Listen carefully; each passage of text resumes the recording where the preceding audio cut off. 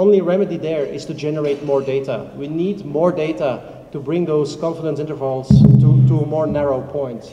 And that's the importance of continuing with the phase 3 trials in Latin America in 5 countries and in Asia Pacific in 5 countries. With that, we'll have a higher level of confidence. We are going to try to understand what we can do, of course, to make this a vaccine that works against all 4 serotypes, right? There, we noted that there was a mutation, a significant mutation in the envelope in domain 2 in Ratchaburi at the time of the study. And so this would have an impact on the vaccine, because the vaccine, of course, has antibodies measured and tailored to the capsule. And so is that a reason? We are not completely sure at this time, but it's certainly a possibility. Could this be a population effect? Of course, these are Thai children. Thai children are not necessarily the same as Vietnamese children or Filipino children or any others. They have, for one reason, a different nutritional status. They have their own genetic makeup, and they have Japanese encephalitis vaccination in their schedule. JE vaccination has been, in the past, deemed something positive, because if you vaccinate with dengue afterwards, the antibodies go higher. But there is also a publication that incriminates JE and says that the risk for severe complications seems a bit higher after JE vaccination. I do not know how much ground there is to give to that. We are pro-vaccinologists, we are not anti-vaccinologists. But finding these results, of course, we want to turn over every stone we can to understand what we have. And so we need also more data from countries with JE and without JE vaccines and compare. And that again will come from the following trials. We did get an editorial. The studies were published in The Lancet in September, so this is available online. And again, we'll be happy to share that with you if there is interest. So the full trial has been described, and there was an editorial by Scott Halstead, who is a very well-known figure in terms of dengue research.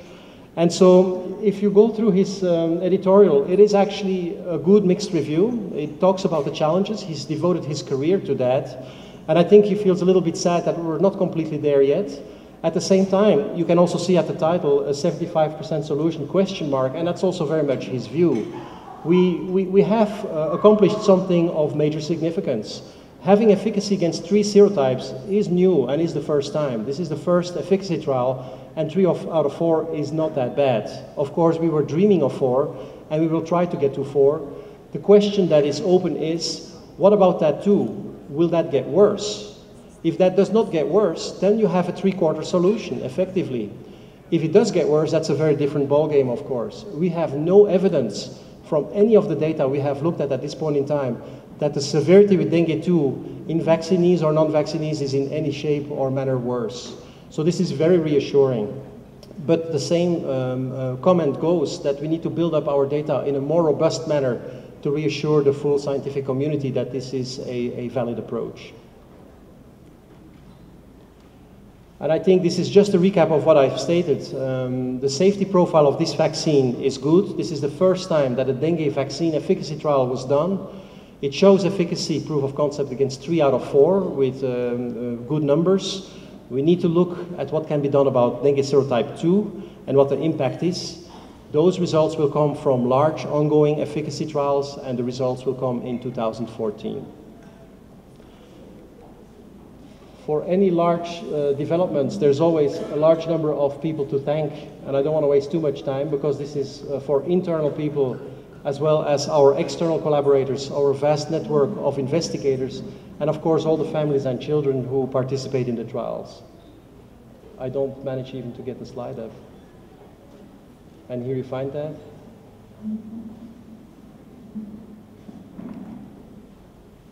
And I want to thank you for your attention.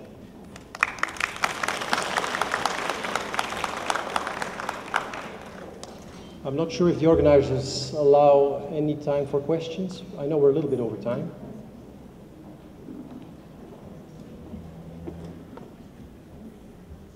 Maybe we can have 1 or 2 questions. Are there any questions?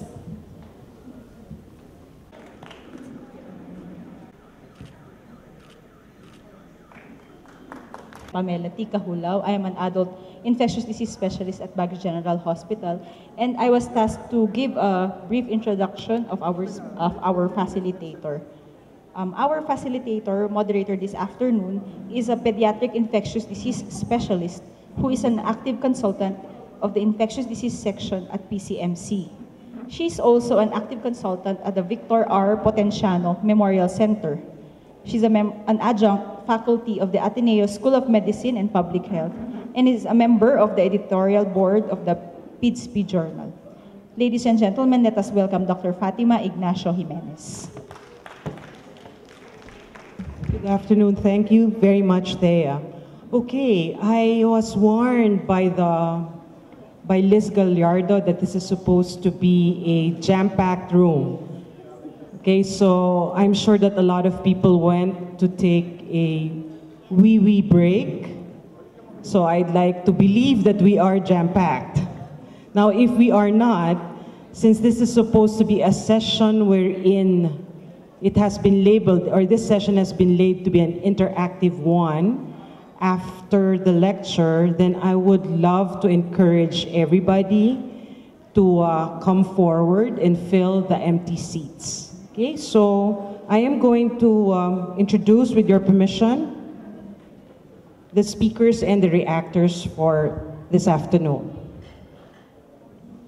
First of all, we have Dr. Alexei Marrero. He's with the Department of Health and Center for Health Development of the Cordillera Administrative Region. He took his Bachelor of Science in Medical Technology at the St. Louis University, his Doctor of Medicine at the Virgen Milagrosa University Foundation, San Carlos City, Pangasinan, was the medical officer of Bontoc General Hospital from the period of 2001 to 2002. And I take my hat off to you. He was Doctor to the Barrios from 2002 to 2004. From 2004 to 2007, he served as the Municipal Health Officer of the Sabangan, or in Sabangan Mountain Province, and presently is the Medical Officer for the Center for Health Development, Cordillera Administrative Region. He's presently handling, or has handled, 3 programs. One is the EPI, or the Expanded Program on Immunization. The second is the Malaria Control Program. And third, we just have heard that there is a vaccine in the horizon. He has also handled the Dengue Prevention and Control Program. One of our reactors for today is also with the Baguio Health Department. She is Mrs. Purificacion Sahoy Serna. She was a graduate, or she is a graduate of the Baguio General Hospital back in '76. She took her master's degree in management at the UP in Baguio City, and is currently nurse, how would I say that, nurse 5? 5th level in the Baguio Health Department. And I'd like to tell everyone that she has been a public health nurse for the last 35 years. Presently, she's also an EPI coordinator. Our last reactor is Dr. Maria Imelda Ulep, who's with the Provincial Health Office. Likewise, she is a registered nurse, okay, took her Master of Hospital Administration, is a certified family physician, is a diplomate of the Philippine College of Occupational Medicine, and is career service executive eligible. She has held a lot of positions. Presently, she's the head coordinator of the Provincial Epidemiology and Surveillance Unit and Health Emergency Management System. What a mouthful. Okay, so before I call upon the 2 reactors, may I call on Dr. Alexei Marrero. Dr. Marrero, okay, everyone's giving you too much encouragement. He asked me to ask the 2 reactors to come up on stage so that you can feast your eyes on the 2 women. The women would like to feast their eyes on you, Dr. Marrero. So here to present updates on the implementation of the EPI program, let's all give a big hand to Dr. Marrero. Thank you, Doctor. Okay. Good afternoon, everybody. Parang walang tao dito sa symposium na to. Okay, sila lang. Okay, I will be presenting to you the policies for the expanded program on immunization and some of the EPI updates. So, okay, next please. We'll go back a little bit. So the history of EPI, it started in July 1976. This was with the help of the World Health Organization and the UNICEF. Next, please. The legal basis for the program, the expanded program on immunization, is provided for in Presidential Decree 996, which was signed in 1976 by then President Marcos, with the title providing for compulsory basic immunization for infants and children. Another legislation was the Republic Act 7846, which was enacted in 1994. This provided for the compulsory hepatitis B immunization among infants and children less than 8 years old.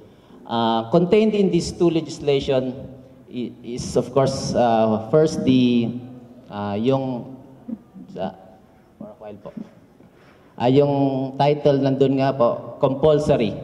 So lahat ng mga children supposedly should be vaccinated. And secondly, these immunization services should be given for free. And if these vaccines are given or are sold, this is punishable by law. Next po. Another law is the Republic Act 10152. This is the most recent legislation signed last year, 2011, by President Aquino. This called for the mandatory infants and children, it is entitled Mandatory Infants and Children's Health Immunization Act of 2011. In this legislation, this included the provisions for immunization against mumps, rubella, and the Haemophilus influenzae B vaccines. Next. Our major policy in the expanded program on immunization is the Administrative Order number 39 series of 2003, which was signed by then Secretary Manuel Dairit, entitled Policies on the Nationwide Implementation of the Expanded Program on Immunization. In this document, you have the prescription for the general guidelines in the implementation of the program. Sige po. Also contained in this document is the policy statement of the program, which goes like this: immunization is a basic right of the child, and therefore no child shall be deprived of it. As it is, the nation regards children as one of its most important assets, and all efforts should be made to ensure that their development they will develop their full potential. So one of the problems that we encounter in the implementation of our program is when mothers refuse vaccination. We always say that the right of the child to be immunized comes before the right of the mother to refuse. Next po. The goal of the program is the reduction of child morbidity and mortality against vaccine-preventable diseases through attaining at least 95% and maintaining 95% full immunized child coverage all over the country. Next, please. I will go to the national coverage of the program. This is 2010 and 2011. For BCG, we went up 86% in 2010 and 88% in 2011. OPV 1, 2, and 3, it went up also, 86 to 89, 84 to 87, 83 to 84%. DPT 1, 2, and 3 also went up, 86% to 88%. 85% to 86, DPT-3, 83% to 84. We give the hepatitis B birth dose, but it's not fully implemented in all the hospitals, and all the deliveries are not being immunized are not being given hepatitis B within 24 hours. Our coverage in 2010 is 38%, and in 2011 is only 42%. So we have a long way to go in improving these coverages. More than 24 hours hepatitis B, 55%, went down to 48%. For hepatitis B2, it remained the same, 81% coverage for 2010 and 2011. Hepatitis B3, it went down, 82% to 80%. Anti-measles vaccine, 85%, it went down to 84%. And we recently introduced the measles, mumps, and rubella vaccine. That's why our coverage is very low, 19% and 31% only for last year. Our fully immunized child coverage for 2010 is 84%, went down to 82% in 2011. Fully immunized child means the child before reaching 1 year old gets 1 dose of BCG, 3 doses of OPV, 3 doses of DPT, 3 doses of Hep B, 1 dose of anti-measles vaccine. Next, please. This is the 5-year national FIC coverage. As you can see, it is going down. Next, please. Okay, MDGs. The Philippines is one of several countries which committed to the attainment of the Millennium Development Goals by 2015. And immunization is linked to MDG number 4, which is the reduction of child mortality. These are the indicators. Indicator number 1, proportion of FIC. We had a baseline of 80% in the year 2000. Our goal is 95%. Our current status is 82%. Under 5 mortality, baseline in 1990 is 80 per 100,000 live births. Our goal is 26.7. Our current status is 40. Infant mortality, 57 per 100,000 live births in 1990. Our goal is 19, and our current status is 29. So we should attain these goals by 2015. We have 3 years more to go. Okay. Next, please. Okay. Last year, we conducted the measles, rubella supplemental immunization activity because of measles outbreaks in many parts of the country. These are our accomplishments last year. So we provided measles and rubella vaccine to children less than 8 years old. So the total coverage for the whole country is 84%. We were able to vaccinate 15,649,907 children. For CAR, our region, we had an 82% coverage. Next, please. But the effect of the campaign in CAR is very dramatic, I would think so. Because in 2010, we had 86 laboratory confirmed measles cases. In 2011, we had 99. And this year, up to October, we only have 1 confirmed case. According to Dr. Joyce, there's another 1 confirmed case which was detected in San Lazaro. But either way, dalawa lang po yung confirmed ngayon. So I think the campaign was very effective here in our region. Next. Issues in the implementation of the campaign in CAR, refusals. These are some of the reasons for refusing. Of course, we have the religious practices. And this one, private MDs. Many of the mothers claim that their private doctors did not approve them or did not tell them to, or what do you call this one? Actually, they disapproved of, of the child getting an additional measles or rubella vaccination. Other reasons for refusing: misconceptions and personal beliefs regarding immunization. Some were downright stubborn in not letting their kids be vaccinated. Other reasons, kids on vacation, and of course the door-to-door strategy was not strictly implemented in our region.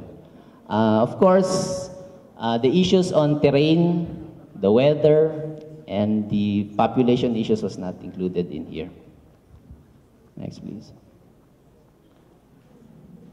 We go to the new vaccines. So originally, in EPI, we had 6 vaccines, which protected us from 7 diseases. 5 for, BCG, hepatitis B, DPT, OPV, and anti-measles vaccine for the children, and tetanus toxoid for pregnant mothers. Next, please. When you read EPI, it says expanded program on immunization. What we're doing now is we're expanding the already expanded program on immunization. In 2010, we introduced the MMR, measles, mumps, rubella. This will provide a second opportunity for children not protected against measles during their first dose at 9 months to 11 months of age. This MMR is being given at 12 to 15 months of age. Just last year, we introduced, this year we introduced the rotavirus vaccine. This provides protection against diarrhea caused by the rotavirus. The first dose is given 6 to 15 weeks, maximum of 15 weeks. And the second dose is 10 to 32 weeks, maximum of 32 weeks. Next, please. Another vaccine, new vaccine, is the pentavalent vaccine. I think it was announced earlier. This consists of the hepatitis B, Haemophilus influenzae B, and the DPT. HIV infections can be deadly in the forms of meningitis and pneumonia in under 5 children. 3 doses of this pentavalent vaccine will be given at 6, 10, and 14 weeks of age. Although it has been started in the other regions in CAR, we are still awaiting the delivery of these vaccines. Next, please. Another one is the adult immunization for senior citizens. They're being given the influenza vaccine and the pneumococcal vaccine, although it has been said that only the senior citizens which belong to the indigent or NHTS families will be given.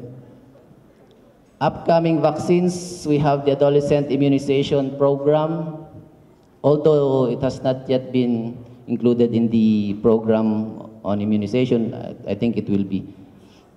It has been proposed that MMR and tetanus toxoid will be given to adolescents aged 10 to 19. Initially, HPV was included in this program, but the sponsor of the HPV backed out. So up to this time, only MMR and the tetanus toxoid is planned to be given. And coming in the future is the pneumococcal conjugate vaccine, which will be given to children.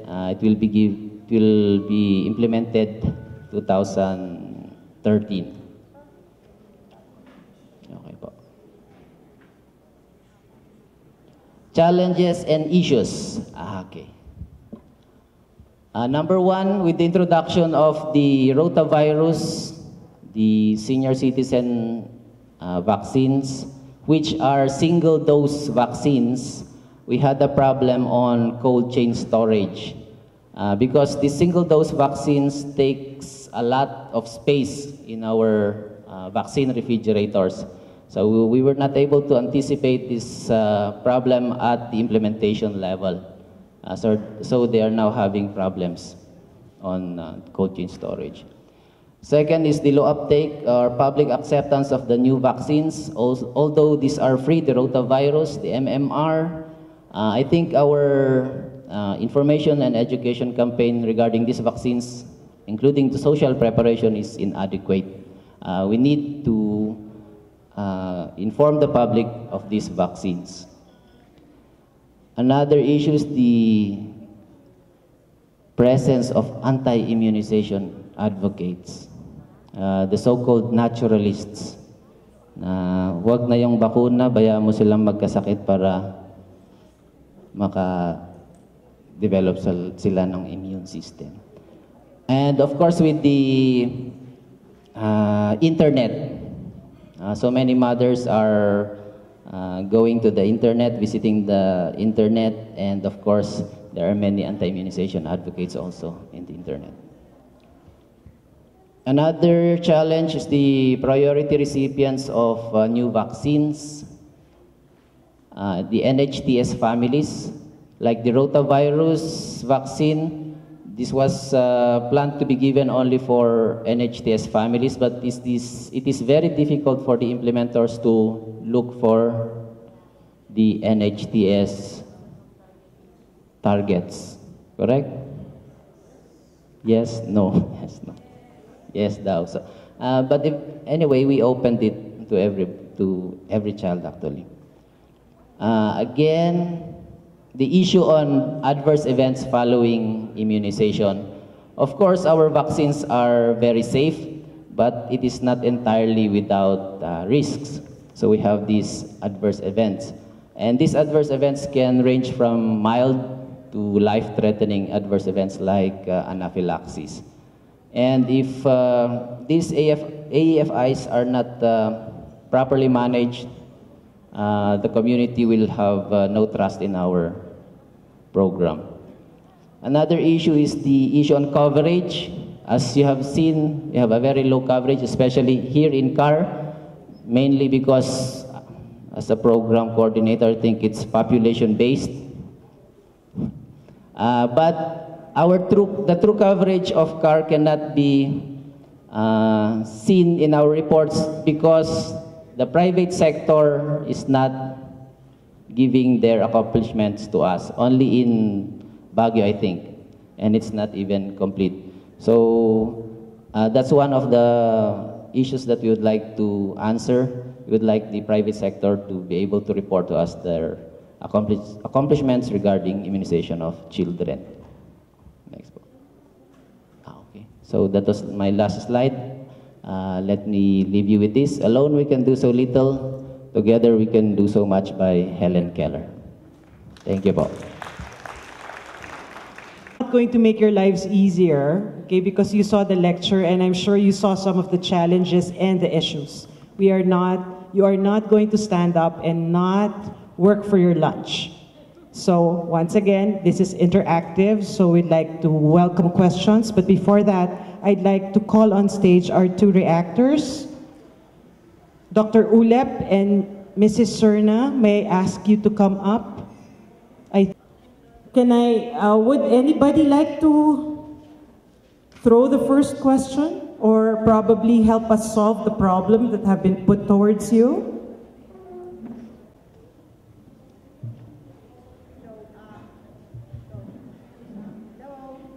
Ma'am, it's too soft. You can have mine. Do we have another mic? Ma'am, baka it's conking out. It's red. The light is red.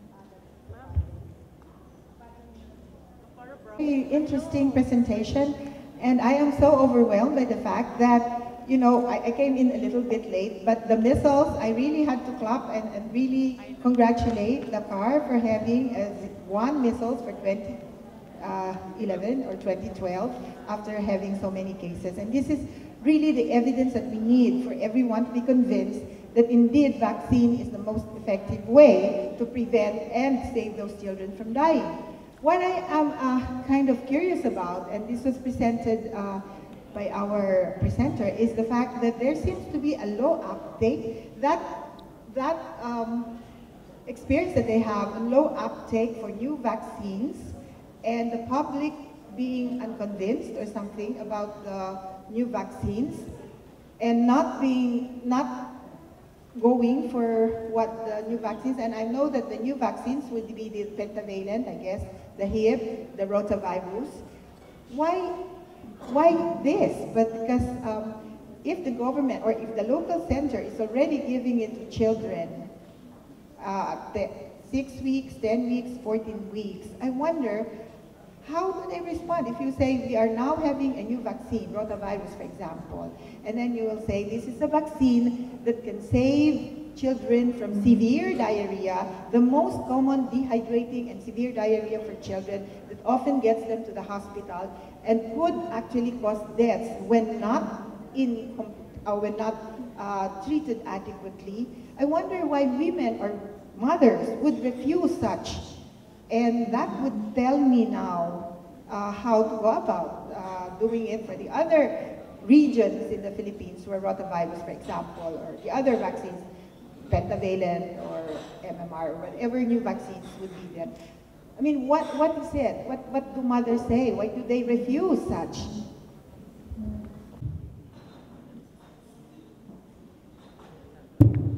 Yes, doctor. Thank you. Thank you for the question.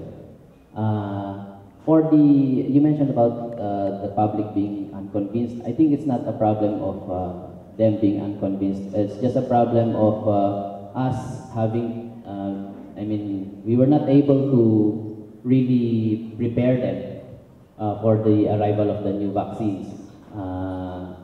The information and education campaign for these new vaccines was inadequate. It's not that they're not convinced. Actually, when we are telling them, many of them have their children subjected to this immunization. And the issues on the refusals, I think it was mentioned in my presentation. So you're talking about religion, that's Yes, one, ma'am. okay, and you're talking about private MPs. Are there a lot of private doctors refusing? That was for the campaign last year. That was what the health implementers, those who went around immunizing children, gave us, told us as a reason for the refusals. They were not able to penetrate, for example, subdivisions. They were not able to enter subdivisions because in these subdivisions or these rich communities, this was what they told them. We have private MDs, and when they called up their private doctors, their doctors said, no, never mind, don't let them immunize your child, it's okay. Something like that. Okay. So, Dr. Bravo and then Dr. Montaliano. That there is a lot of campaign among private practitioners and these pediatricians here who still say to their patients, do not let your child be immunized against measles because you have been already given the measles. You know, you should really have to think and rethink that, because the vaccine that we give is really more not for the individual but for the public health. And everyone here should be aware that public health takes priority over the individual in terms of vaccination, because otherwise, you know, it's too selfish to think about that. But and we do need to campaign, and PPS, I think, where's the PPS chapter here, should really do that. Make sure that the people, the pediatricians are aware of this kind of thinking of our private pediatricians or even the private sector. But what I am really concerned about, and I don't think that was answered very kind of completely yet, is the fact that if a mother comes to the center and then you tell them there's a new vaccine, for example, the rotavirus, that will be given, Why would they refuse?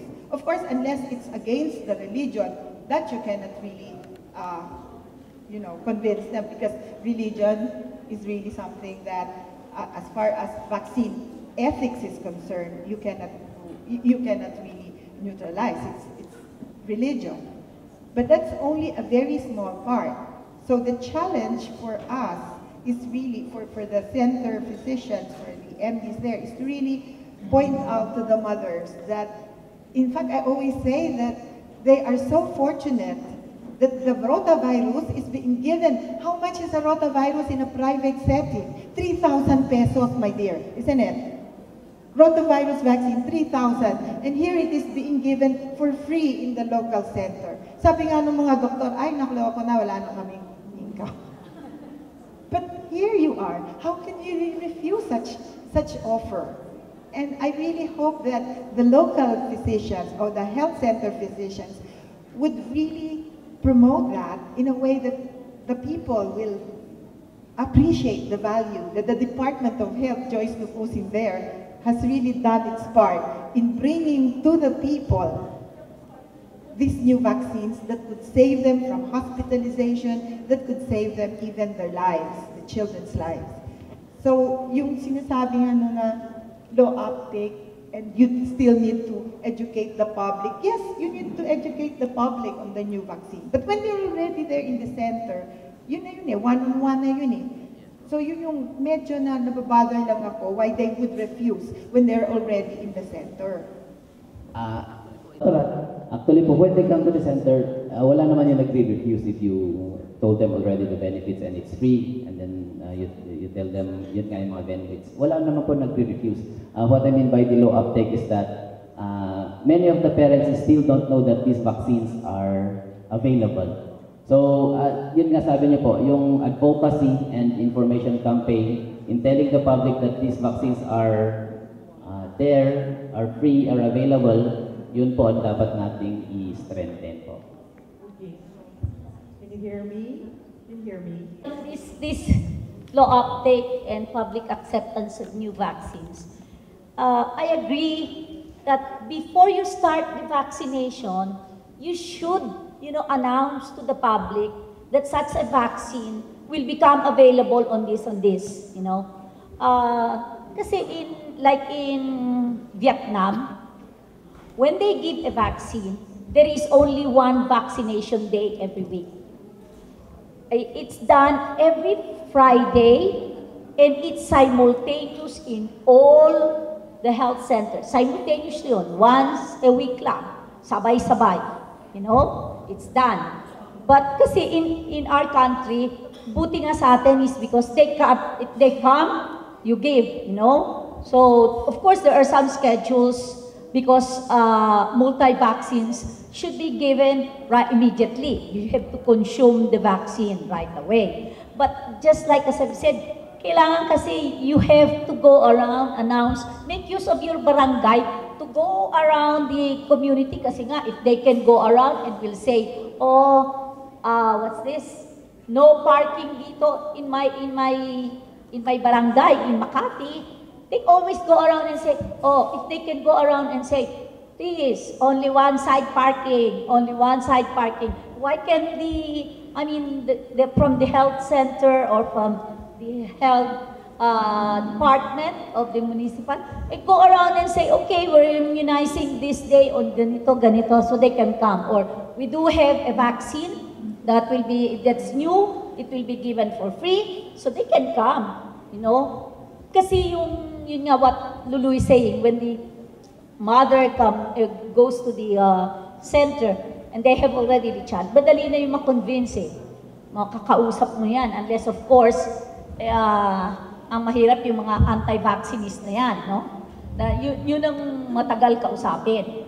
It takes time. Pero since you're already in it sa public health, tiyagaan na lang ninyong kausapin yung mga mothers. Kasi minsan, alam mo, makulit din sila. And really, it takes time to talk to them and convince them. Kasi you cannot just say, bakuna ngayon, turok. Hindi ba pwede yung ganun, that is something that we do not want kasi ethically, we're supposed to really inform them of the benefits and the risks. But just like as I've said kanina, some of the MDs there nakalagay, tell their parents not to have the vaccine. Okay? This was because of the concept na hindi, I think some of them do not know that even if you give multiple antigens of the measles vaccine, it does not overwhelm the immune system.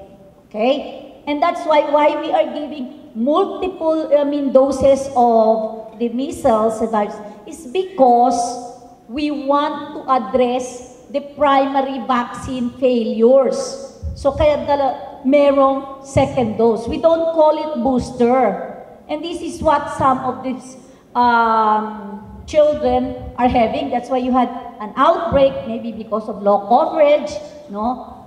Or maybe because the vaccine, the first vaccine that was given was a failure. Pero when you say, ay, failure pa rin, kasi baka some of you may get my message wrong. Even in other countries, the vaccine really have about 15% no, vaccine failures. And this is not because of the vaccine itself, but because the potency may have waned. Kasi from the manufacturer to the end user, baka there must have been some cold chain changes, no? So there are so many factors, mga problematics yun.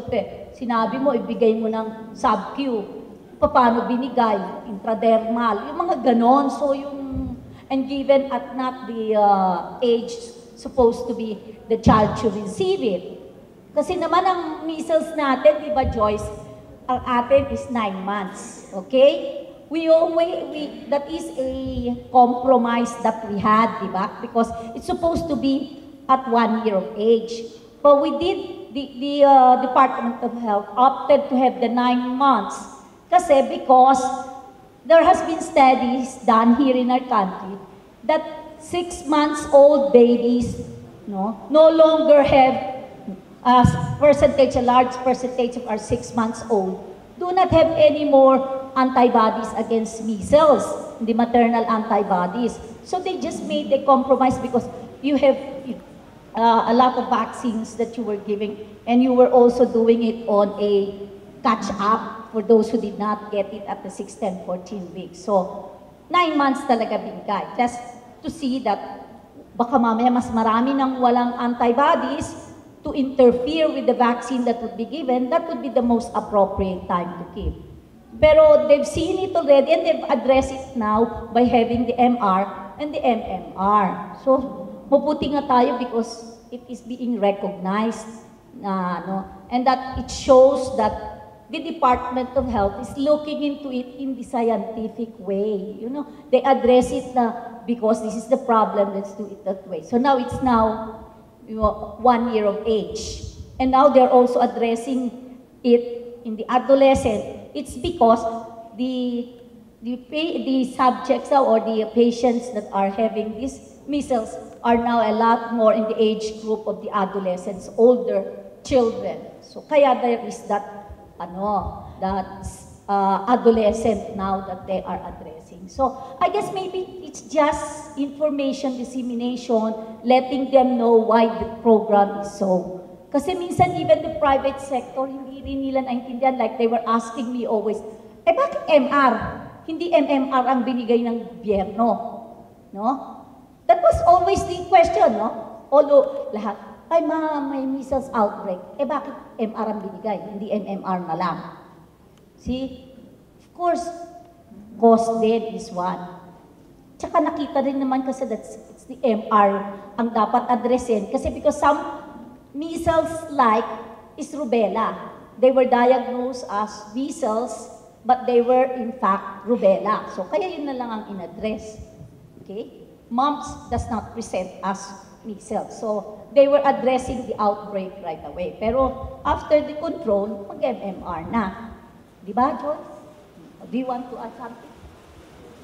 Points on the low coverage for the new introduction. Based on our experience, any vaccine that is introduced in the public health for 2 years, we will always have a low coverage. So it's more on the operational issues, and especially in our recording and reporting. Vaccines are utilized, but the report is low. It's because in our standard reporting system, these vaccines are not included in the target client list. So it's a special reporting, so some health workers would not record it and report to the next administrative level.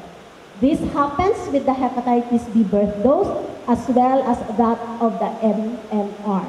Okay? The second point here, it's not only the mother that has to be blamed for this, but as well as the health workers, because there are also health workers who would not have or give 2 injectables at the same time that the child went for the immunization schedule. Okay? So it's also one of our target for our education. And the last is also the mother also. So, Dr. Marrero, you did say about the refusal, so I guess from the inputs of Dr. May and Dr. Bravo, I guess the key here is information, thorough, you have to embark on educational campaigns. So I guess for us, most health workers are women. You can probably bank on your being a non-stop, a talker, you could say, a nag for immunization, for advocating the cause of immunization. Dr. Dukusin, I would just like to take off from that problem of yours. You were saying that there are some, with the introduction of new vaccines, there is a special report. So for the first 2 years, even if it is utilized, then it is not reported. So what could be one of the solutions that we could probably, in our own local government, because I know that it's quite difficult. Disseminating policies or reporting in itself is a huge task to undertake. So what is one solution that we can probably suggest so that we can overcome this problem?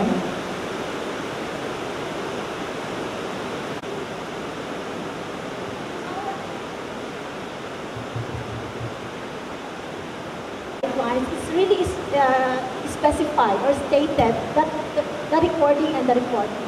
Okay? So one way to have really or to improve on this is to do a supportive supervision and monitoring by the supervisors or the next administrative level. Supportive, yeah. Because in the orientation, recording and reporting is part of that guidelines. No? So now, it's now on the monitoring or the supportive supervision of that policy. Okay, so I hope everybody heard that. So you are going to help in the supplementary immunization campaign was a success. I was looking at your statistics and I was so proud because your CAR was even higher than NCR. So what was the strategy that you used? That's why you had such a lot of, you had a very big coverage. And after Dr. Marrero, I'd also like to ask Dr. Ulep and Mrs. Serna about their input with regard to the strengths of the strategies that you employ. Doctora, I think by national standards, the 82% is not a success because we were going for 95% coverage. And I think Ma'am Serna and Dr. Ulep is in a they are in a better position to answer the strategies on why we had. For me, Doctor, I consider that a success yung 82% po. Pero yung mga national coordinator po namin, yung mga director namin, hindi po. Because kasi nga po, 95% yung... Or probably kasi I was looking at, like you were saying, your measles isa na lang. Yes po. So from an 86 to 99. Yes po. So in all probability, very successful. What was the reason for that? I'd like to know the strategy behind that successful campaign? I mean, to just have one or two? Okay. For the Center for Health Development po, really prepared for this campaign. So there was advocacy meetings and we had launchings in every province, in every municipality, and also in the city. So we gathered the local chief executives and explained to them on why we are doing this campaign and got their support up to the barangay level actually. Okay, so probably that is one strategy we can implement for the new vaccines. Yes po. Just to go back to what Dr. was saying a while ago, I totally agree that we should first tell the public that these vaccines are available before implementing. Okay, so it's more of you have to have a very deep, let's say, bench, not deep bench, how would I say? You have to be adequately prepared before giving the vaccine. So it's more of a massive information education campaign. Okay, so that's one strategy. Mrs. Ulep. Sorry, Mrs. Sengson. Good afternoon. So I would like to speak for Baguio City. Yes. Actually, I would like to tell that our report for FIC in 2011 is 94.68%. And we had no laboratory confirmation.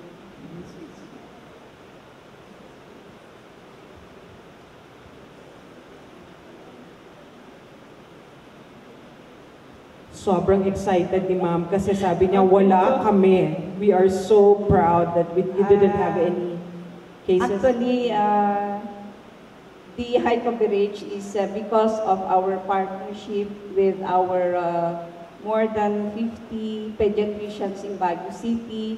And we have also our partner in the government, that is the Baguio General Hospital Medical Center under 13th PNIC. Actually, the problem here is the reporting. We are not able to get the report of all of the private pediatricians. Okay. Actually, that's also a problem in the NCR because you do not know the percentage of patients are seen by the private MD. The private MDs do not report the ones that are the vaccines that have been given. So that's also a problem. But we're very happy because you did say that the partnership, like what Dr. Bravo was saying, the local chapter of involving the pediatricians, both the government, okay, so that would be the pediatricians would be the NGOs in a sense, okay, so a strong partnership is one way you can be assured of higher coverage. Actually, I would like to tell also that our Hep B1, Hep B within 24 hours, with our facility-based delivery that is 99%, we are able to cover at least 98%.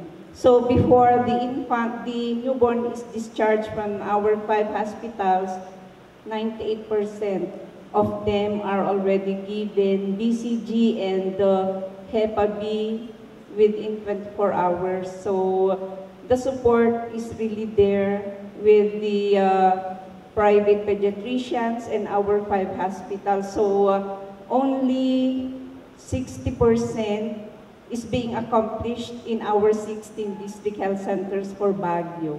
When you say 60% of reporting? Our reporting for the purely FHSIS is 60%. Okay. It's about 60%. But when we consolidate for the annual EPI report, we include the under 5 clinic and some of the private pediatricians. Okay. Dr. Ulep, could you tell us some of your success stories? Good afternoon to each and everyone.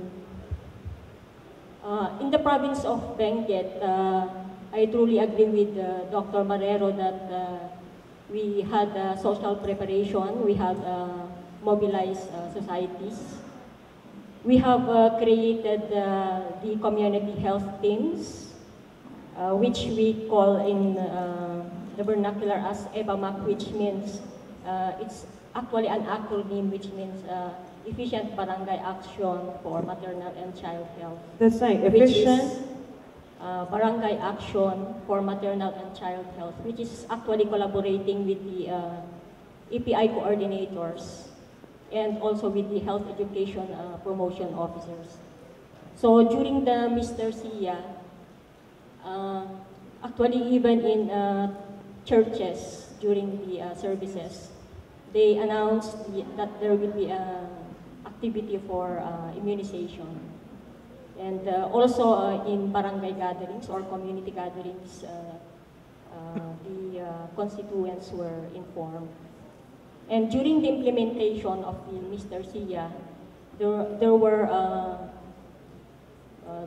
was a team for monitors who went to the different municipalities to conduct the monitoring supervision. And we also have our program implementation review, which we conduct regularly for the expanded program on immunization. And one of the best practices in the province of Benguet, we have actually crafted a monitoring tool for all the programs that would include the expanded program on immunization. So we have a checklist that would include cold chain management also. And although we have limited training opportunities, some of the health workers were trained on API. Thank you, Dr. Uleb. From the audience, do you have are there things you'd like to ask? Are there certain practices that help you improve immunization coverage in your areas?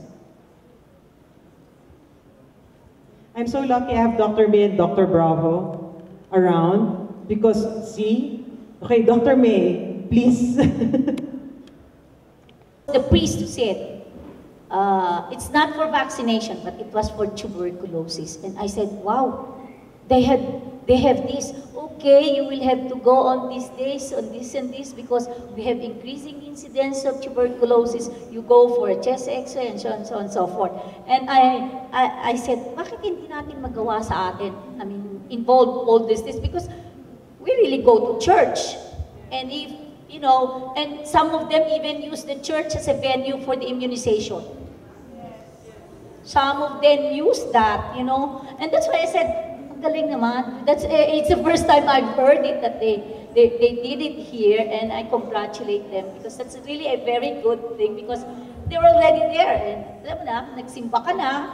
I mean, always, if it's the priest, most of the time, they will say, sinabi pala ng priest namin or pastor namin na it's good to be vaccinated. And if he's convinced with it, sige.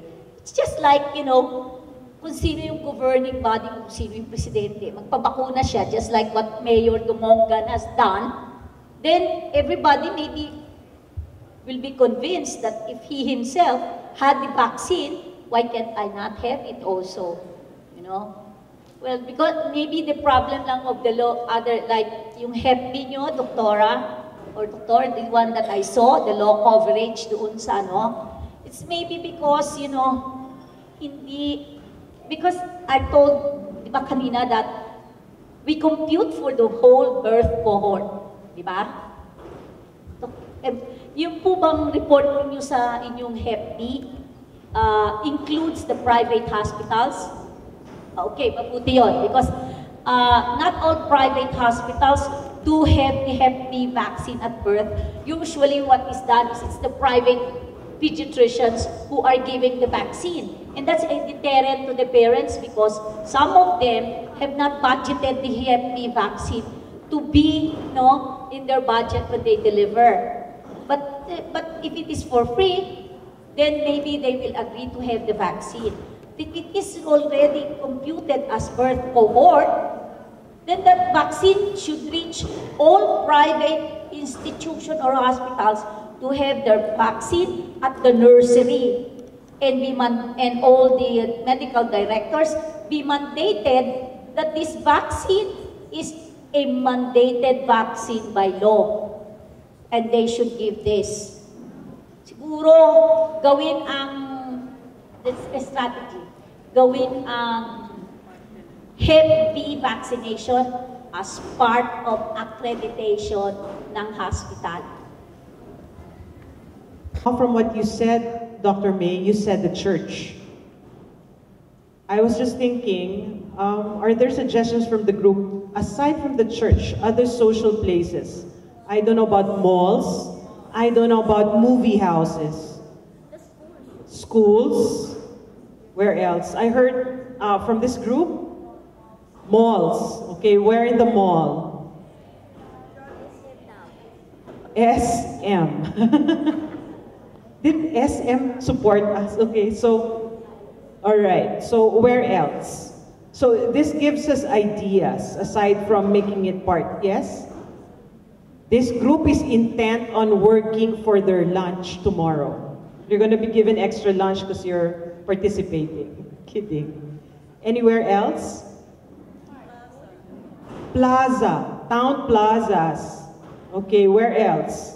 I mean, this has to be a gathering of thoughts that we can consolidate so that we can cover more children. Before anything else, I was just thinking a while back, you said that immunization is a basic right. I agree with you totally. Do you still encounter people who come to you and say, we went to the health center, but we weren't able to get the vaccine because this particular vaccine was being sold for a certain price? And you did say that that would involve some form of a fine or a wrap on the wrist. So is that still happening? Hello. Yes, doctor. Unfortunately, through the years, we have been hearing reports of an RHU providing immunization services and letting their, charging their clients for that. And of course, we made the appropriate measures for that. Through monitoring and supervision, we are continuously looking for those RHUs. I'm just curious, what is the ultimate fine when you do get to see that this is happening or this involves a few? You are smiling, but what is the ultimate fine? Because see, correct me, for the vaccines in the EPI, you are mandated to give it by law. Yes. So if you do not give it as a doctor, then you can go to jail. Is that true? No, it's not, ma'am. Because here in the Philippines, with murder, you can get away with murder. If you don't get the vaccine or you don't give the vaccine, you get to go to jail. I think it's a little too extreme. So I heard something about that. Dr. Joyce, you're smiling at me. Because EPI, it's mandated by law. So if I do not give it, I'm a pediatrician, I'm going to go behind bars? No, so that's not true. Okay. So going back, Dr. Marrero, what's the worst thing that one can expect if such a practice is still being done? We do not have penal clauses for that actually. We do not have? But I always say that that's negligence. Yes, okay. And then I always say to the health workers that you'll not be able to get your retirement. You'll not be able to get your retirement. What do you call that one? Oh yeah, something like your benefits? Yeah, your retirement benefits. Okay, so that's enough to scare them. But it's not enough for them to be like stricken out of the list. No, okay. So do you agree there should be a heavier penalty? Yes, I heard this group say yes. What do you think, Dr. May? Because these vaccines that are being sold in the health centers have been reported by pediatricians to the Philippine Pediatric Society. And we have always been asked to come up with a stand. And we've said that the government had already laid down, these things. All healthcare care workers are mandated by law. All of us, even though even also the private doctors, you are mandated. It's a law. And nobody's above the law. The thing is we have to implement it. And their question and their concern, the pediatricians were saying, the healthcare workers are selling vaccines and are given vaccines. And they were saying, why is this so? And I said, they've been mandated by the government to give vaccines. But within the EPI program. Because there are vaccines outside of the EPI. So that's why, to be, I don't know, Doctor, if your healthcare workers, after completing the fully immunized child definition, do they say that there are still vaccines that your child needs and that you can seek this out with your private doctors? Because when you say the child is fully immunized, when we see them in private practice or in anything that we do, just like when we do some researches, they will say, Doc, kumpleto na po ang bakuna namin eh. Sabi po sa health center, lahat natanggap na namin, wala na kaming kailangan. See? But that is not what you see in our recommended immunization schedule. Please remember the recommended immunization schedule. They are recommended because of merits, but they are not all mandated by the government. So that's why in the EPI, in the schedule, we do have 2 boxes. One for the EPI vaccines and one for vaccines outside of the EPI schedule. These are vaccines that have merits and that should be given to children. So after the fully immunized child, dapat yun, they should go for a booster. Because the government do not give a booster. So, to me, some of the doctors will say, kasi baka pag sinabi namin, baka mag-demand sa gobyerno to provide these other vaccines. It's just up to you to tell them that each and one of us have a responsibility to ourselves and to the community, and not everything can be given by the government. Kahit nga kayo, yung anak ninyo, hindi pwede. Ito lang ang kaya ng ating budget. This is the same manner that the government will say, this is only what we can afford, this is what the budget that we have, so ito lang muna. Pag mayaman na tayo, then we will have all the rest. Diba ganun din kayo ganun sa family? Why can't we not treat it, the government, just like our family na, hindi pala pwede kasi kulang ang budget. Kulang ang pera. So I guess maybe that's how you will just explain, make explanations to your patients so that if and when they demand, you just say, this is only the money we have that can procure these vaccines. But there are other vaccines which you should avail to protect your child from these other diseases. That's it. Thank you, Dr. May. Now I have a mic so you could hold on. Do you do that? You tell them that there are other vaccines. These are the only vaccines we have, but your child will be needing boosters in these other vaccines. Is that a practice amongst the healthcare workers or the center physicians? Right now, it's not a routine advocacy on the part of the health workers to advocate for vaccines outside the expanded program on immunization. But I think that's a very valid point po, Doctora. Okay, okay. Mrs. Ulep, Dr. Ulep and Mrs. Sengson, are there any other things you'd like to add so that we could expand coverage or give solutions to the problems that face us with regards to immunization? Dr. Ulep. So maybe if we can address the issues raised by Dr. Marrero a while ago, maybe we can improve our coverage. And with the improved coverage, maybe we can now decrease the infant mortality rates or the under 5 mortality rates. And by 2015, we would be able to meet the 95%. So we do hope that we will be able to attain the 95% of 2015, which is around 3 years from now. Which is not an impossibility, because I was looking at it, the trend is going down at least. Mrs. Serna, our public health nurse, I'm so impressed. For 35 years, you've been doing your own advocacy. Yes, Mrs. So regarding our practice for Baguio City, what we need is the report from our partners in the Philippine Pediatric Society for the report so that we can see the true picture of the immunization coverage for our eligible target in Baguio City. Then regarding our other vaccines, actually some mothers come to us. They are asking if there is a need for their children to be immunized with other vaccines, and we actually advise them also to go to their pediatrician if they are being advised to have.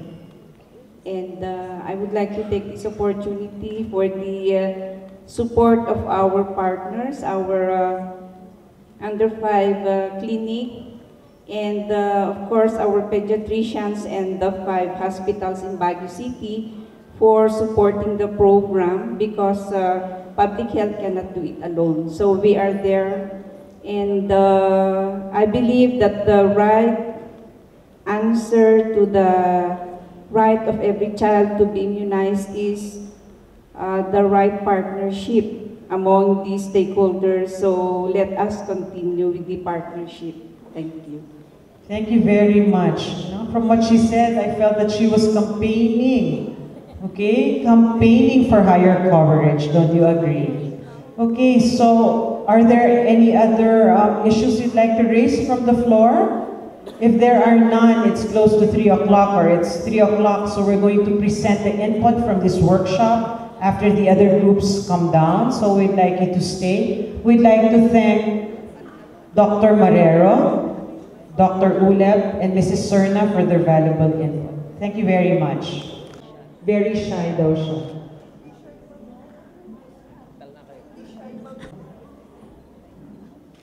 It must be. Okay, and Mrs. Serna will kill me. I changed her last name. And Dr. Ulep. Coming up the back. Okay, Dr. Ulep and Mrs. Serna. The first workshop was done on the role of medical and paramedical societies. There were 3 panelists. From the Baguio Benguet Medical Society, Dr. Adrian Clara. From the Philippine Pediatric Society Northern Luzon chapter was Dr. Reynelda Ruñez. And from the Philippine Nurses Association was Ms. Jeannie Austria.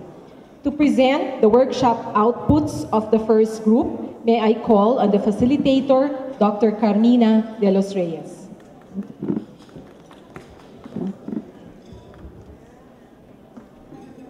Good afternoon, everyone. I'm here to present the output of the first group. Our task was actually to discuss how the medical and paramedical societies can optimize vaccine use through the creation and strengthening of vaccine advocacy groups. So we had this general objective in mind to discuss measures or strategies directed towards creating and or strengthening disease awareness and prevention through vaccination among the various stakeholders, and to share best practices and experiences encountered in the course of implementation of EPI vaccines at the local health center, focusing on the role of nurses and midwives. We had the able assistance of our distinguished panelists in the person of Drs. Adrian Calera from the Baguio Benguet Medical Society, Dr. Reynelda Ruñez from the Philippine Pediatric Society Northern Luzon chapter, and Ms. Jeannie Austria from the DOH and Philippine Nurses Association. So on the part of the Philippine Pediatric Society, it is able to optimize vaccine use in its involvement in community service and child advocacy programs by being staunch advocates and being the frontliners in the immunization processes. And it is also actively involved in information dissemination campaigns to encourage and improve immunization coverage. For the Philippine Nurses Association and midwives, it is actively involved in quality vaccine assurance and in the vaccine procurement process. It is also involved in quality vaccination processes. So they ensure that the vaccines are not just in the storage areas, and they make sure that they reach the children who actually need them most. They also involve themselves in continuing professional education through trainings and CPG development. They also network with the private practitioners, vaccine stakeholders, and local health authorities to further improve vaccine coverage. On the part of the Baguio Benguet Medical Society, it plans to hold CMEs through RTDs to disseminate and update its members regarding newer vaccines and possible vaccination programs. It also plans to strengthen its information drive by utilizing the social media in the form of Facebook and Yahoo groups. It also plans to concentrate on vaccine-preventable diseases as subjects for future RTDs and CMEs. It aims to utilize its local newsletter and local publications as well that will promote to its members the value of vaccination. It plans to promote and support researches involving vaccines, and at present, it coordinates with various component societies such as the OBGYN, PPS, etc., to strengthen the implementation of its immunization activities. It also plans to utilize the academe to correct wrong notions on immunization by harnessing their faculty members who happen to be members of the society as well.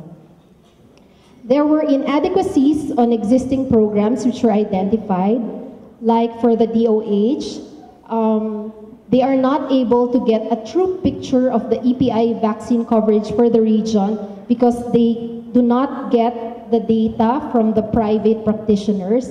And the local health society suggests this topic as a venue for research. And to be able to address this problem, they plan to engage the private practitioners to give their data on vaccine coverage and as a resolution to reactivate the existing program on this. Because the problem identified was the lack of a point person to collect the data from the private practitioners. There were also ways which were identified on how existing programs can be improved. And one issue was to be able to make the vaccine more accessible. Like, for example, for the cervical cancer vaccine, price reduction will ultimately be able to ensure widespread vaccine coverage. And the vaccine advocates should coordinate with other vaccine stakeholders to make these vaccines available to all. And also, coordination with the government and medical societies regarding vaccination schedules to be followed by the local health centers administering the childhood vaccines was also given as an example. So, for example, for the hepatitis B vaccine, for the local health centers, the 6, 10, 14 weeks schedule is being followed, but for private practitioners, as per our 2012 immunization schedule recommendation, we utilize the 016 schedule. So to be able to address this issue, maybe the government side and private medical societies should again sit together to be able to harmonize these schedules and ultimately just follow one schedule to decrease confusions and further problems. So I think that's it for our group's output. Thank you. She put some important points for us, and perhaps the PFB will collate all this and we'll see what we can all do together. Now may I call on the moderator facilitator for the second workshop, which was partnering with civic organizations, NGOs, and the PhilHealth to present their workshop output. Dr. Shelly Ann de la Vega.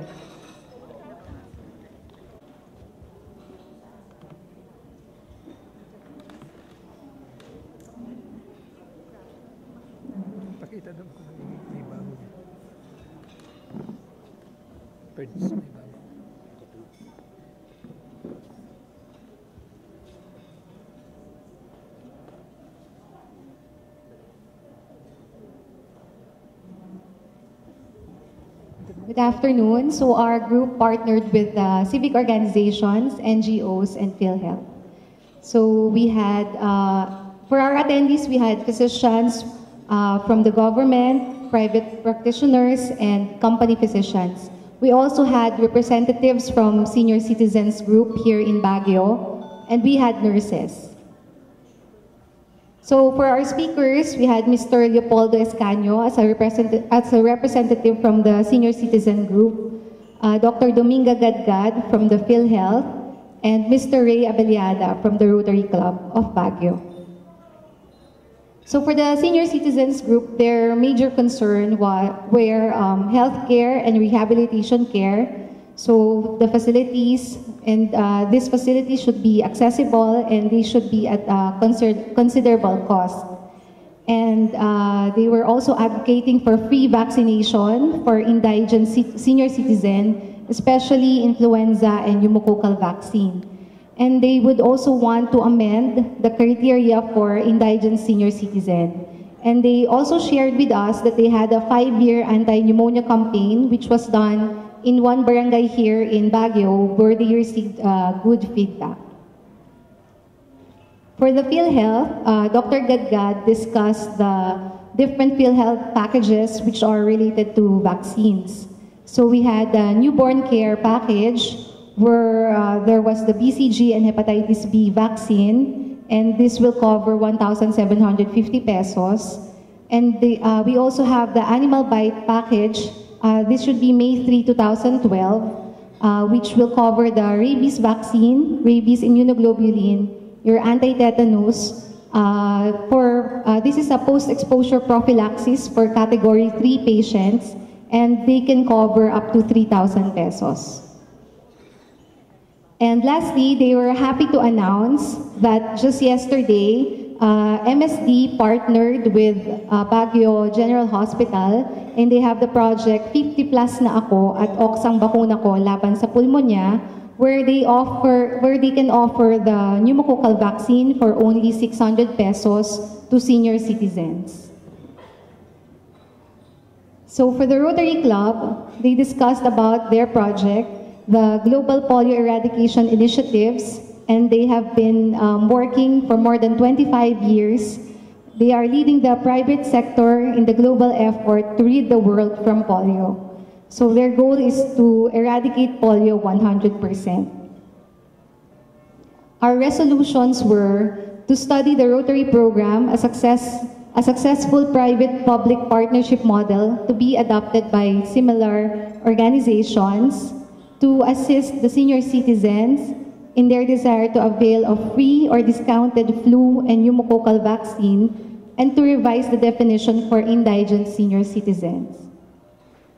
Also, that the PhilHealth should continue to echo and disseminate the current vaccine programs so that they can be availed by the PhilHealth members, and to encourage all Filipinos to be a PhilHealth member, and to engage the PhilHealth to support for more vaccine programs.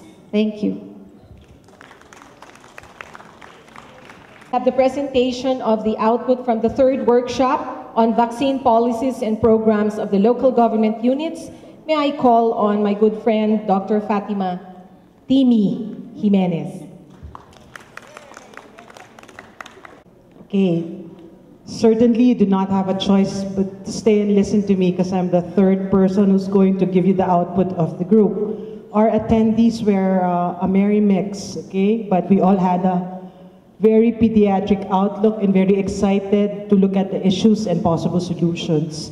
So the issues that were presented by Dr. Marrero to the group are as follows.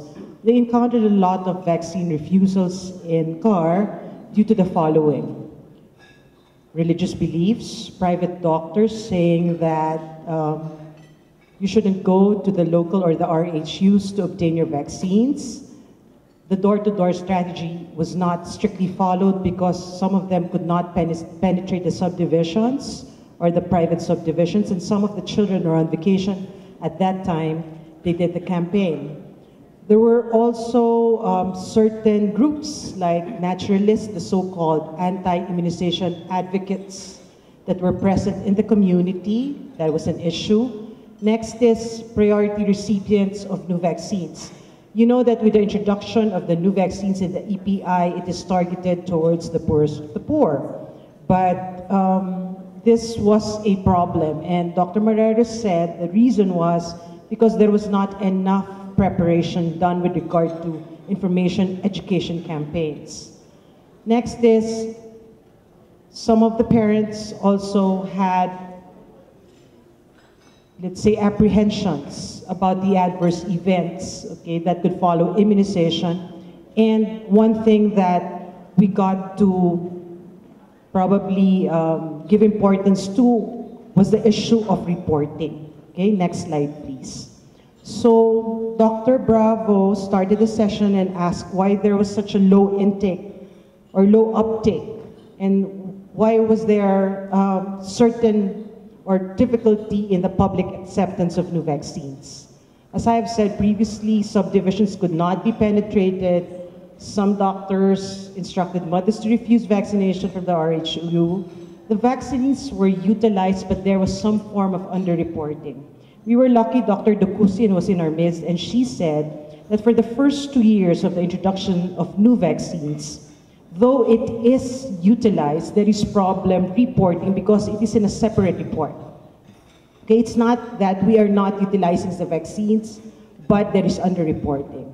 And for some healthcare workers, it's also nice that we had that beautiful lecture from Dr. May Monteliano. Some of them are also wary about giving 2 vaccines at the same time. So these were some of the challenges and issues in the implementation of the EPI. Next slide, please. What were the solutions? In a nutshell, I would just like to say that information education campaigns actually would hit the target if you would like to be an advocate for the importance of immunization. So we really need a very good information campaign.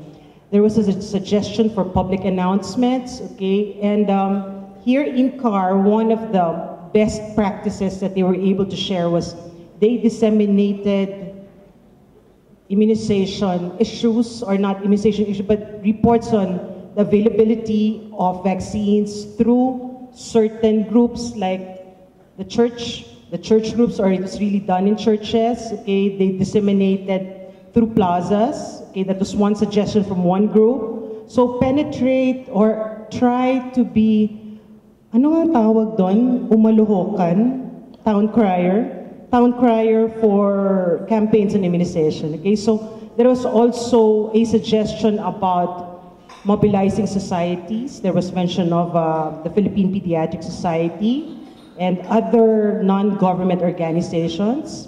There is also the challenge for you to convince mothers that they are fortunate to have free vaccines, so they should avail of it.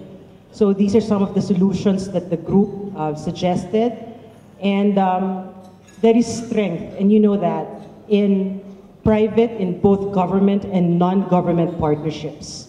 Dr. Dekusin said for the new vaccines, there should also be supportive supervision. So you have to be very diligent in reporting, and that there is a need to tap into encouraging the private doctors, the private pediatricians, to report the number of children they have vaccinated. And I think this was one of the sterling solutions that were put forth by Dr. Monteliano, and she said, especially for hepatitis B, you should mandate vaccination as a requirement for accreditation of the hospital. Next slide, please. So what were the other issues and strategies that were garnered from that group meeting? There was this problem about vaccines being sold in centers, and Dr. Marrero said that this issue, okay, is being addressed. So they call upon the particular person or group who are not following. They don't put people behind bars, but he says that there is a threat for that person or group in not receiving the retirement pay or retirement benefits. So glad to say that they're not put behind bars, but they are scared enough not to be able to receive their benefits. Next is that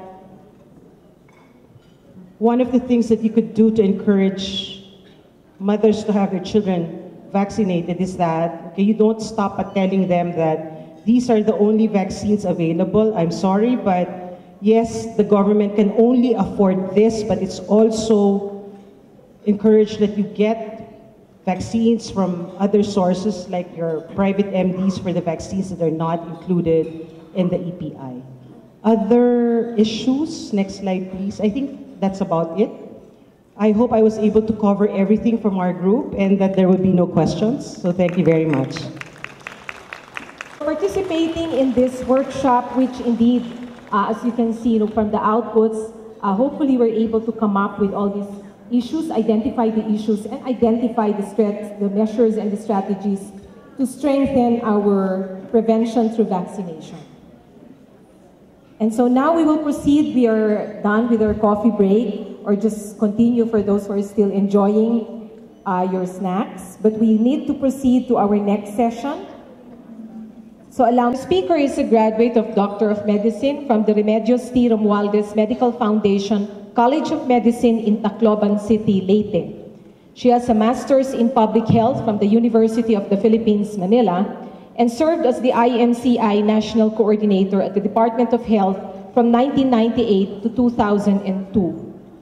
She is currently a medical specialist for and the EPI National Manager of the Department of Health from 2003 up to the present, where she oversees the implementation of the National Immunization Program, develops the National Immunization Plan, and presents it to the Department of Health Executive Committee for approval, as well as develops manuals, guidelines, policies, and standards and other issuances for improving routine immunization, polio eradication, measles elimination, maternal and neonatal tetanus elimination, hepatitis B control, and other childhood vaccine preventable diseases for national implementation, including injection safety.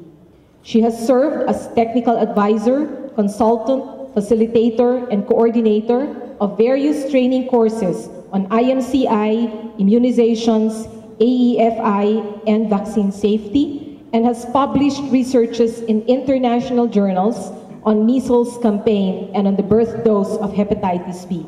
Ladies and gentlemen, to speak on supplemental immunization activities and the role of vaccines during outbreaks, please welcome Dr. Maria Joyce Ducusi.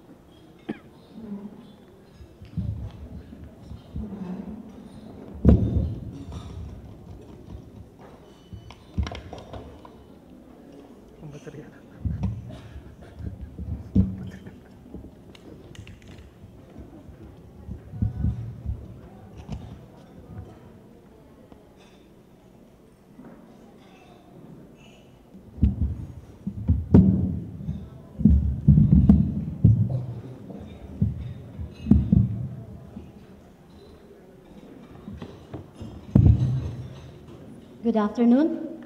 So I was tasked to present on the SIA, or the supplemental immunization activity, and the role of vaccines during outbreaks.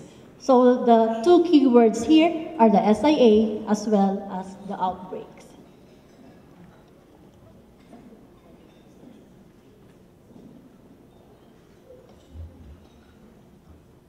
So this is the outline of my presentation. First will be on the supplemental immunization activity. I will be defining all about the SIA, the purpose, the timing, the duration, the vaccination strategies, the triggers of SIAs, the role of the vaccines during outbreak, and the conclusion.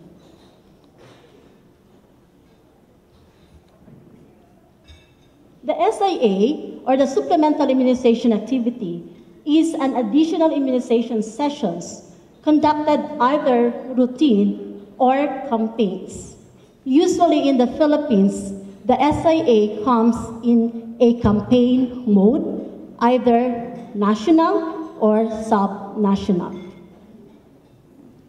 Our SIAs have country-specific names. So we have the national or the sub-national immunization days. During the 1993, during the then Secretary Juan Flavier, we have the famous national immunization days, dubbed as the Oplan Alis disease. We have the Balikpatak contra polio in 2000, when we have the circulating vaccine-derived polio vaccines that were detected. We did also the catch-up immunization for the measles, the Philippine catch-up measles elimination campaign in 1998. This is one of the strategies in the elimination of measles. We did series of the follow-up immunizations. We did the Ligtas Tigdas in 2004 and in 2007. We also, and the knockout Tigdas in 2007.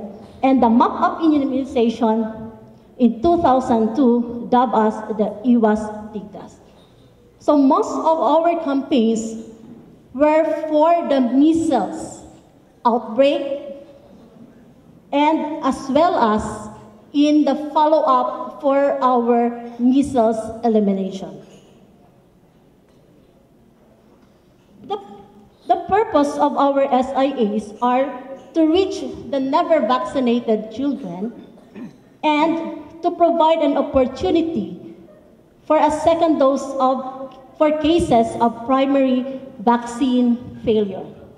For example, is our measles or for the measles-containing vaccine. We have recognized that for the measles vaccine, we have a 15% vaccine failure.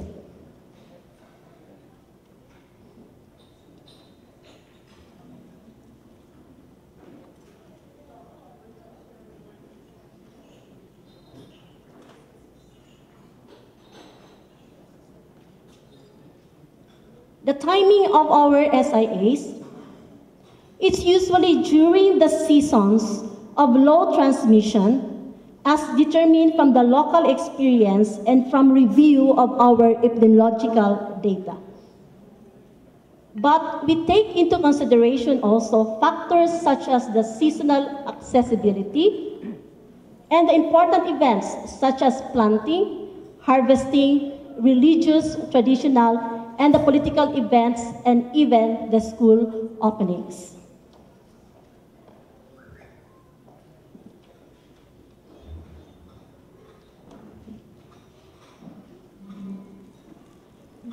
I would like to show this slide on our confirmed measles cases morbidity month in the Philippines from 2008 to 2012.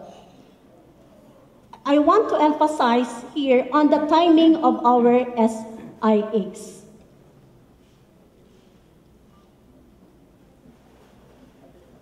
We did our MR, or the measles rubella SIA, in April to June of 2011. This is in response to the national measles outbreak.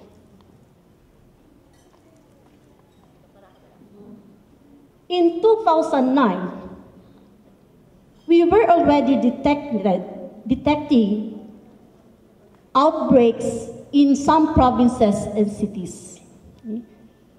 And based on this report, the best timing to do the supplemental immunization activity is during the low incidence of the cases. In 2009, it should have been between April to June. We issued a memorandum to do the mop-up operations. Some LGUs did as recommended, some did not. Because during that time there was also a low measles coverage, there was already an upsurge of the measles cases. So in 2009, so this was the first peak of our measles cases. So we asked the local government units to do an intensive map-up immunization operations because the funds for the campaign was not yet available. So again, some did good, some did not. So in 2011 was really a national measles outbreak. The duration of the SIAs depends on the following factors. The estimated population to be covered. In the last year campaign, the coverage was 9 months up to 8 years of age, and the estimated population was 16 million. The second is the type of vaccine to be given. Is it oral or injectable? Oral is easy. We can even train our barangay health workers or other volunteers to do to administer the vaccine, but injectable, it really will require skills. Then the type of vaccination that will be adopted, will it be a door-to-door, fixed facility, or a mobile vaccination strategy? Then we have also to consider the availability of the logistics, the human resource that has to be considered, and other public health interventions that will be included in the campaigns. Usually, we include the vitamin A supplementation, the deworming, and in some areas, the distribution of treated bed nets for malaria endemic areas. In terms of the number of days, so it can be from few days to weeks or even months. Polio campaigns, it has to be completed in a few days. But for measles campaign, it may take over 1 to 2 weeks or even months, just like what we had last year. Then for the tetanus toxoid campaigns, so it really would take months because they have to do the campaign in 3 rounds, 0, then 1 month, then 6 months after the second round.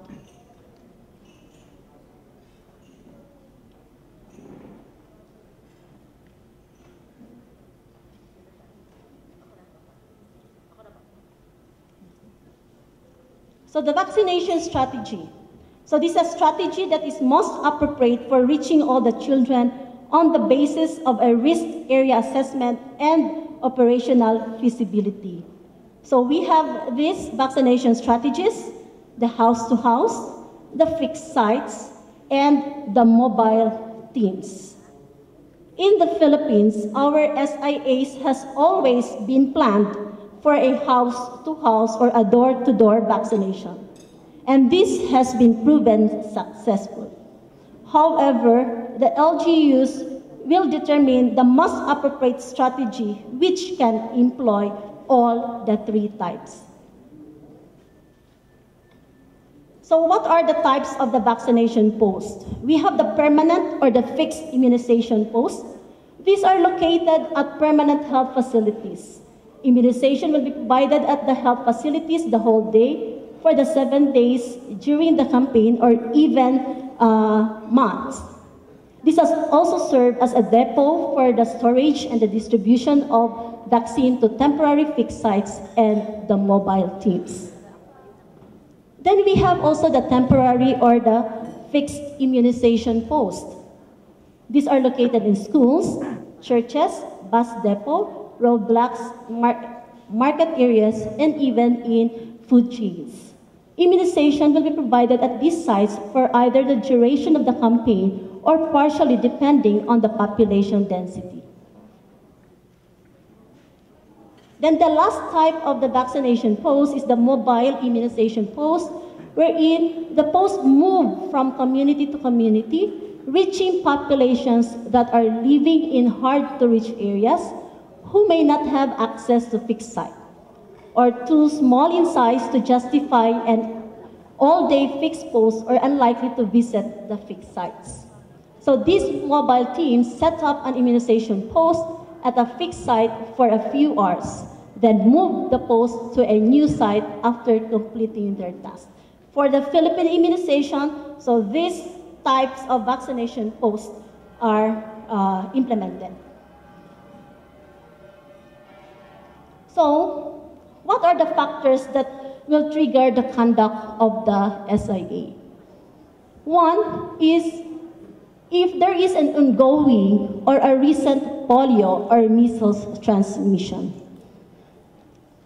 Just like in 6 other provinces right now, after the campaign of the measles, there is still a continuing transmission of the measles virus, so they are doing their localized SIA.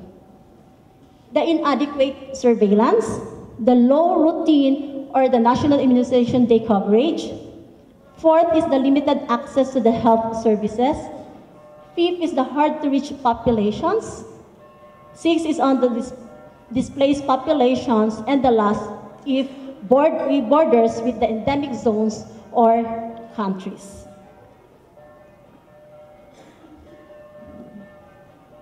So what is the role of the vaccines during outbreak? So let me first define the word outbreak. So outbreak occurs when the number of cases observed is greater than the number normally expected in a given geographical area during the same period of time. The definition of an outbreak will vary according to the country and its phase of control. The example here are the measles outbreak and the polio outbreak. The Philippines is working towards the measles elimination. Supposed to be this is the year that we target for the elimination, but because the Philippines and the 6 other countries have not interrupted the circulation of the indigenous measles virus, so the Western Pacific region has changed the target to 2015. And if there is one laboratory confirmed measles case, then it's already considered as an outbreak. And we have been polio-free since 2000. If there is one polio case identified either imported wild polio or still with the indigenous, who knows, it's already considered an emergency case, is an outbreak, so we must do an SIA, and the countries bordering the Philippines will do or should be alerted so that they can also assess the immunization status and possibly they do also an SIA.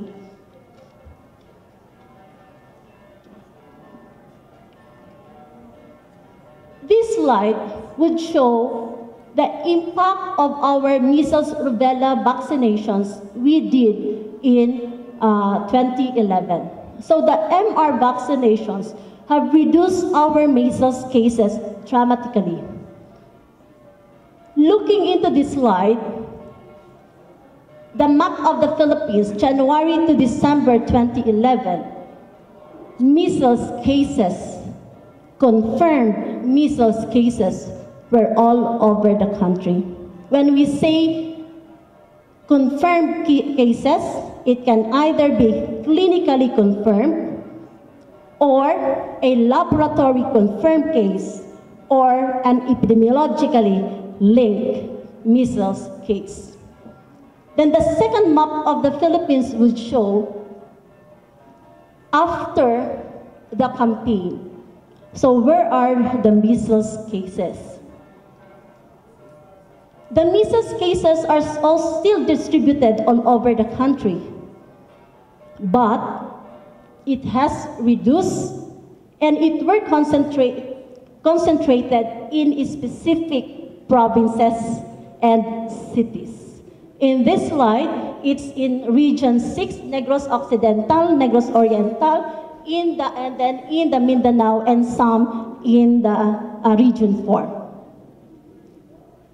January to June 2012. So the cases were concentrated only in Region 6 as well in Region 4A, specifically in Cavite Province. May 2012, the cases were found only in Negros Occidental. And June 2012, reduced its number, but still in Negros Occidental in Region 6. Okay? So right now, we are monitoring the cases of Negros Occidental because they did an intensified SIA targeting the children 9 months up to 19 years of age, because most of their cases were adolescents and adults who were not covered by our immunization program since the 1986 introduction of the measles vaccination. Okay. This slide shows the confirmed measles cases by morbidity month in the National Capital Region. This slide will show the typical or the classical effect after a SIA has been conducted. So after the SIA was conducted in April to June, so look at the cases after. So it has really reduced, and this is the scenario in the 15 regions of the country.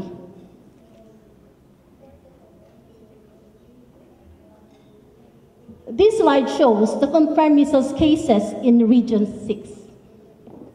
This is the opposite of the slide presented earlier.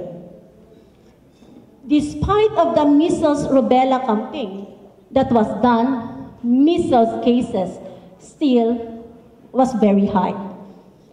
So what was wrong? Was it because the vaccine was not effective? Or was it on the implementation of the immunization in that particular province? The cases are adolescents and some adults, but there are also cases below the 8 years old who have or should have received at least one dose of the measles vaccine, either during the routine immunization at 9 months or 12 months, or during the campaign.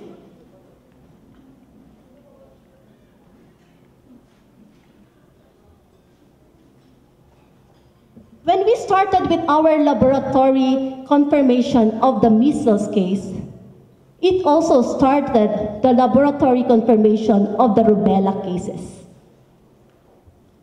Any suspect measles case, a blood sample has to be submitted for the determination of the IgM, the bodies. And if it turns negative, then automatically this will be subjected to rubella testing. So we were already having rubella cases from 2008 to 2011 as presented. When we did the MR vaccination, it also controlled our rubella cases. And this is the one also that we are monitoring. Who knows? With the measles elimination, we can also eliminate rubella in the country.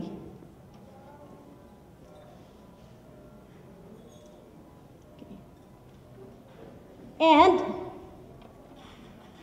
the MRSIA, we were able to eliminate the G3 measles virus serotype.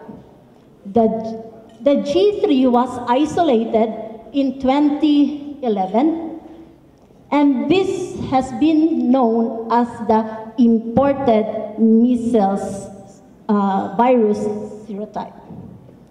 The D9 is the indigenous measles virus that is still circulating in the country.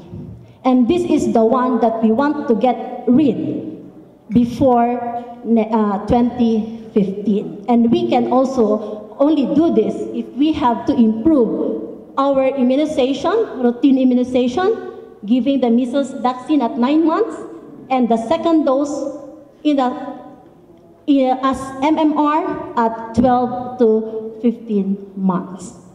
So those 3 previous slides would show us the impact of our MRSIA in 2011. But the challenge remains because the D9 is still circulating in a few provinces in the country. And this is the one that we are doing an intensified monitoring, and we always ask them to do their catch-up immunizations. I just want to share with you this slide because recently the Philippines has been assessed as high risk for polio importations. China had a polio outbreak and importation of the wild polio virus coming from Pakistan. We determined that the frequency or the travels from this particular province in China to the Philippines, and we knew that it was very low. Okay? But if ever we had those importations of the wild polio virus, then we will adopt this strategy of China. They first did or use the trivalent OPV because there is that immediate need to control first of the cases.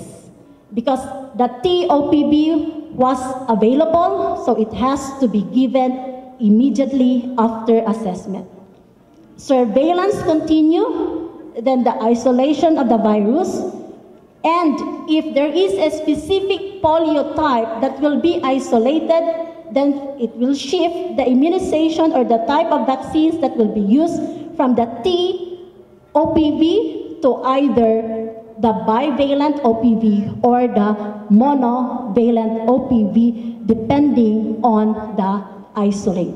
For China, so they did the TOPV and the MOPV, but look at the number of rounds. They did the 5 rounds because they were not able to control the outbreak. So, OPV will always be the vaccine of choice for the Philippines until the polio eradication. For the conclusion, SIA is conducted to reach more eligible population and increase the immunization coverage. Second, SIAs will always be conducted even with a 95% immunization coverage. This is because there are vaccine failures that has been recognized. The third, SIA should be well-planned and well-funded. The third, vaccines chosen for SIA shall provide the maximum efficacy and shall target at least 1 to 3 diseases. An example of this is the measles rubella vaccine that we have used during our 2011 campaign. And lastly, a quality SIA is required to interrupt the circulation of the specific virus and or prevent the disease outbreak. But we cannot do the SIA so often. The MRSIA that we had in 2011, the government spent more than 600 million pesos just to reach the 16 million children. But if we improve our immunization coverage, reaching all the infants and children with the 2-dose measles, it will only cost us around 200 million pesos to reach the birth cohort of 2.5 million a year. So we have to consider SIA or routine to prevent outbreak of any vaccine preventable diseases. Thank you. Thank you, Dr. Ducusin. May I now call on Dr. Montellano and Dr. Fabay to present our certificate of appreciation.